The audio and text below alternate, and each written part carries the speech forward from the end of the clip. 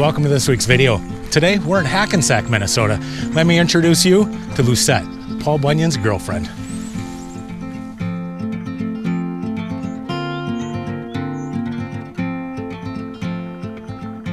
Lucette's a pretty big deal here in Hackensack. Every summer they hold Sweetheart Days, and it's an event for the family with parade, all kinds of games.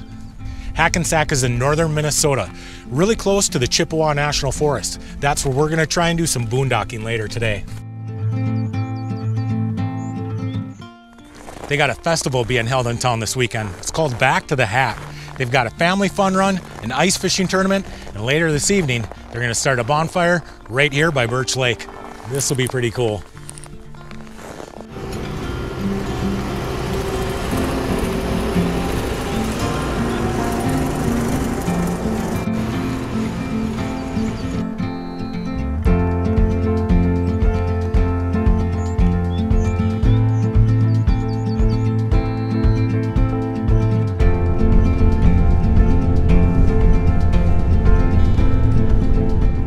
The Chippewa National Forest is 1.6 million acres of land, and going right through it is a little road called the Woodtick Trail. This road was established in 1890, first used as a railroad bed to haul logs from here in Hackensack to Longville. The Chippewa National Forest was first established in 1908, and it's the first national forest east of the Mississippi. In true fashion, I came up here with absolutely no idea if this was going to work, and this time it bit me because I got a half-mile into the Chippewa Forest, found out that the roads, they're not plowed out here. So I went onto a Facebook group, asked a few questions, and found that closer to Longville, some of the roads may be plowed. So we're gonna go check that out. First, we're gonna go through Walker because that town is a lot bigger than Hackensack. It's a pretty cool little town. Let's go check that out. I'm trying to make this darkness go away.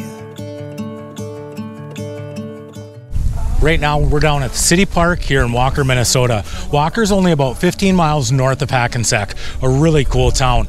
This town is known for three things. Number one, Moon Dance. Number two, the Eelpout Festival. And number three, Chase on the Lake.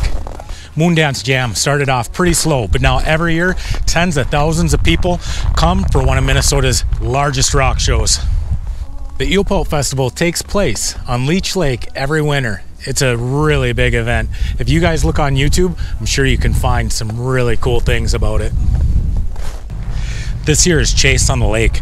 It's one of Minnesota's most haunted hotels. It was established in 1894. In 1898, it was one of the United States' last wars with the Native Americans. It was right here at Sugar Point. This hotel has a bowling alley. Back in the day, that bowling alley was used as a morgue during that war. This place is truly haunted. I've even had some weird experiences in there myself. But don't get me wrong, Walker's known for a lot of other things besides just that. This is a huge tourist town. During the summer, this place explodes. I'm gonna let the past stay in the cold.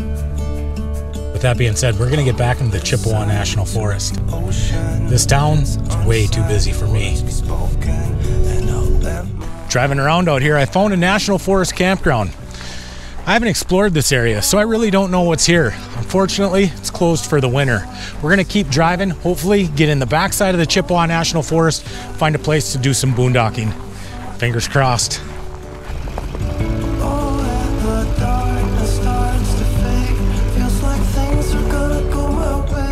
So far, so good.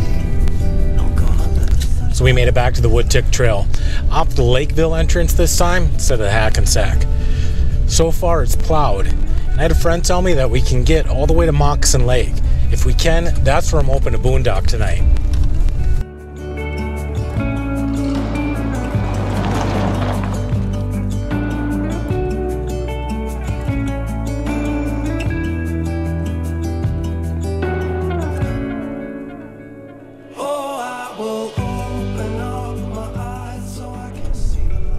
There's the boat access. I was looking on a website that shows your destination right now. Not plowed. That sucks. I was looking on a website and it showed that people were boondocking at this boat landing. Take a look and see what this looks like.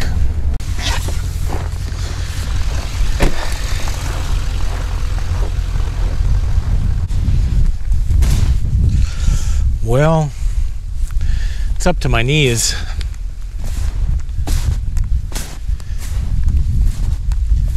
I think that I would be pretty disappointed if I ended up getting stuck in here. And I do see a little sign by the Moccasin Lake. It shows a campground symbol. Golly.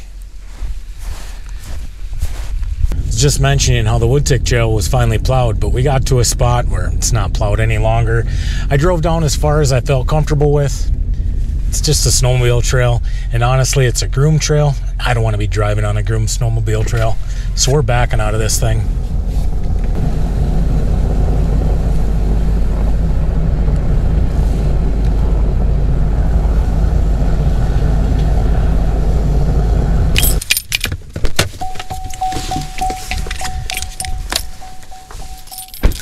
Well, I think I found a spot.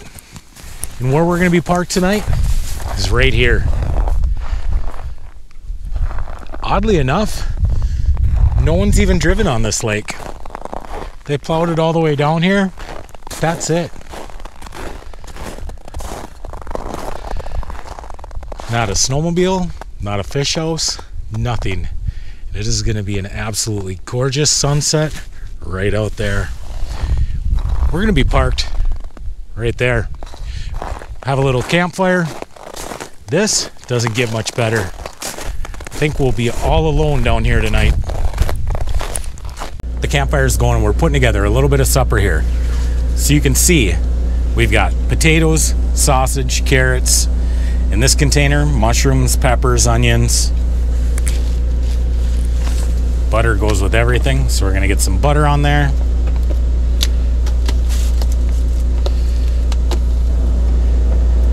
Now we're gonna go get this put on the fire.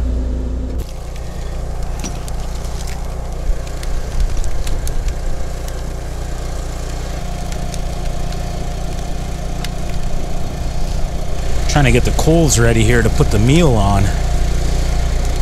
It's probably gonna take another 30 minutes or so. I'm thinking the bed of coals is probably gonna be good enough. Not completely burn it. That's the plan anyways. So we'll let this go for 20 minutes and then we'll put the mushrooms and peppers on. Give it a shot anyways. Well, supper's done. Some of it got a little burnt, but that's okay. I'm ready for supper and bed. We're gonna do a little Hunger Games marathon on the TV tonight. And we're calling it. I'll see you guys tomorrow morning.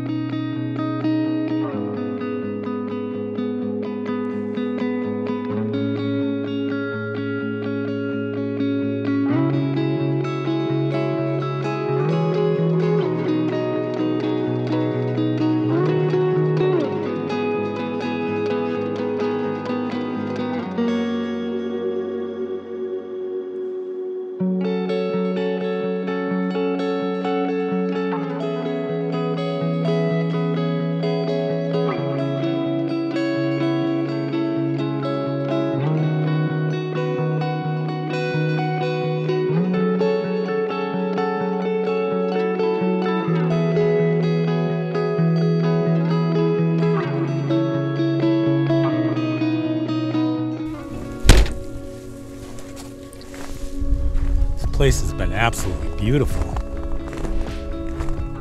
To be honest with you though, I got no idea where we are. We're just driving around up in northern Minnesota, found a boat landing sign, pulled in here. I don't even know the name of the lake we're on right now. All I know is I'm northeast of Walker. Cool thing about Minnesota is these boat landings are absolutely everywhere.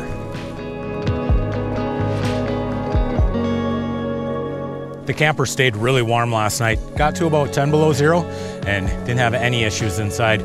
We were able to keep the furnace set at 60 degrees. Didn't have any issues with running out of propane or anything like that. I don't run the generator all night long. I usually shut it off around 10 o'clock when I go to bed. I put the slide in because it's amazing how much heat you can save if you put the slide in on these campers. I got the generator turned on, making some coffee. We're gonna be heading out here shortly, going back home.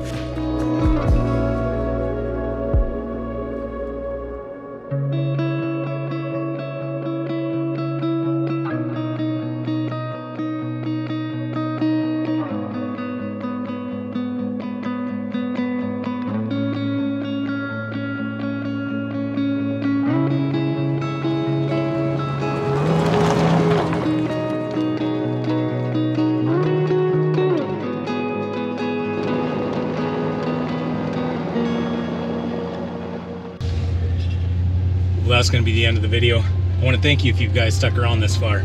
Until next week, be kind, be honest. We'll see you down the road.